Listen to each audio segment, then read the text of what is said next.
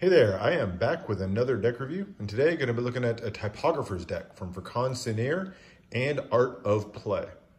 A Turkish-based graphic designer Furkan Sener collaborated with Art of Play to put together this deck that celebrates typography, which is basically the design and practice of arranging letters, typefaces, fonts to form words in kind of aesthetically pleasing ways. So interesting topic for a deck. Let's see how it all came together. Starting with the tuck case, it's a pretty standard glossy finish, no embossing, foiling tuck case. This off-white, almost cream color to it. It says very simply, a typographer's deck in fairly small font there in the center. And then you've got this relatively monochromatic set of designs, flourishes, line work going all the way through. Really intricate, interesting patterns to it. Not really a discernible design of any sort. Doesn't really look like a celebration of typefaces or anything, but it is a really nice, interesting pattern going all the way around. I say monochromatic, but it does have little pops of color here on the four sides. And you can see that just little tiny colored lines, and you got a teal, yellow, red, and kind of a brown there. And then you have this lined border, kind of boulder around the outside. So interesting look to the front of it. Same exact design on the back. On the sides, you've got a typographer's deck with more of that line work, and then same thing on the other side. Bottom has your ad copy for Furkan Sener and Art of Play. And then the top, designed by Furkan Sener. It's covered up by the custom tuck seal here, a teal tuck seal, which provides a nice kind of pop of color. And then you've got those four different colored suits represented on the four cards on top. No printing on the interior of the tuck case other than the little flaps here. So just more of that line work, but the inside of the tuck case doesn't have anything. And that's it for the tuck. Kind of a simpler tuck. Really could have, I think, been popped quite a bit with some extra embossing or something like that. Really would have given it a little bit of an interesting feel, but not a bad design to it. Let's take a look at the back design. It's going to be familiar. Just a bolder, darker version of what we looked at on the tuck case. It's a two-way back design. Features just tons of line work going all the way through, all in one color. You've got that striped border around the outside, and then just lots of different little interesting bits of line work. There's a couple little things you can pick out. Suns here, X's. You've got that circle and kind of almost like wind coming out in the middle there. So interesting back design, a lot of detail to it, a thinner poker border around the outside, and just sort of a almost white but barely off-white color to it. Well, there's the back design. Let's flip over and look at the cards themselves. So extra cards you do get two jokers, and you can see the bold celebration of font really come to life on these. I like these jokers quite a bit. You got the blue and the red. The blue is almost a teal, and the red's more of a pure red. Both say Joker, so J-O-K-E-R, with a little star block. So the same design on the two of them, just a different color. And then you've got the stripes coming through in the background, adding a little bit of extra color. So you've got mostly these off-white stripes, and then you've got the colored stripes. Same color pattern we saw before with that red, yellow, the teal, the brown, kind of providing a little bit of an extra pop of color. I like the kind of retro vibe that you get with this. It's kind of a good mix of kind of modern use of fonts here with a little bit of a retro color scheme. So there's your two jokers.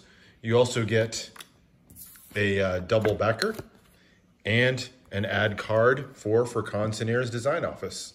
Mentions his website there as well. The rest of the deck. So every single one is going to feature a really bold design, and obviously is going to feature fonts pretty heavily. So they all are going to say the name of the card in the center here. You've got these little banners in the side with a small pip and index there in the corner. And then the large teal ace of spades here. So the black cards are going to be more of a teal coloring. Has more line work. I like the shadowing that's on the line work, kind of gives it a little bit of depth here. And it says Ace of Spades in the center. And then each one of the cards is going to feature some different interesting fonts. All of the black cards, again, are going to be featuring teal. So you've got the two of spades here. They're all going to have those stripes somewhere on the card, that extra pop of color. So you got it up here in the corner and then across the back there.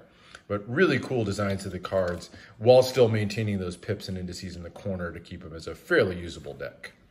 And you can kind of see here all the different types of fonts that you get on these.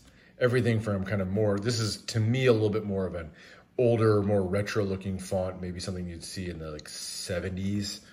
Here's one that's even older than that, maybe a, I don't know, 40s or 50s kind of font there. And then to more modern looking ones like this 9 of spades. I like that 10 of spades. And then all of your court cards are going to follow the same pattern. So you've got the words written out. So you're not going to get actual court characters. You're going to have the words Jack of spades, Jack of spades. But unlike the number cards, these feature a much bolder blue background. So white lettering with a blue background there. So Jack and Queen and King of spades. Here's your Ace of diamonds. So Ace of diamonds. Aces are the only cards in the deck that are not two-way. Your red's going to be a little bit of a bolder red, traditional red color. Maybe a little brighter than regular. And then more of the same. I really like that retro coloring on the 3 of diamonds there. And I'll start flipping through these a little bit faster. 9 of diamonds. There's your 10. And then your court cards are going to be back to the color being the primary background. So you've got the red background for the Jack, Queen, King of diamonds. There's your club courts. And then down through the numbers. Just all different fonts on these. And that's one of my favorites here.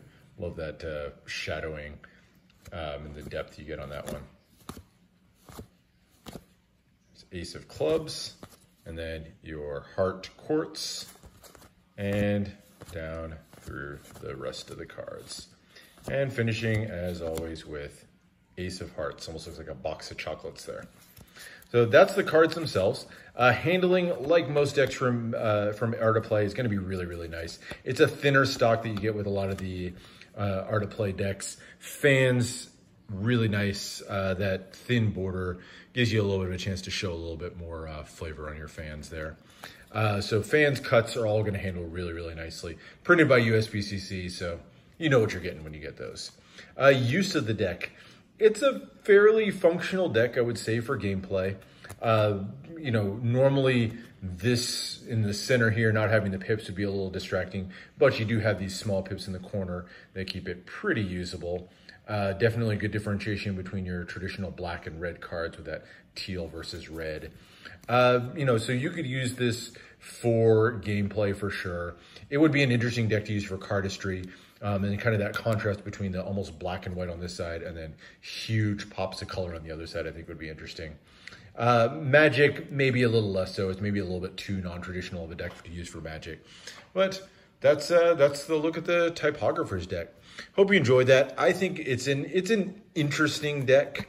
Definitely different sort of theme. I like the different fonts they use on the faces. It's not going to be the deck for everybody for sure, but definitely an interesting kind of different deck to have in the collection, and love having one that goes after fonts and typography because I think there's a lot of beauty that can be found in those. So hope you enjoyed. Let me know if there's other decks you want to see.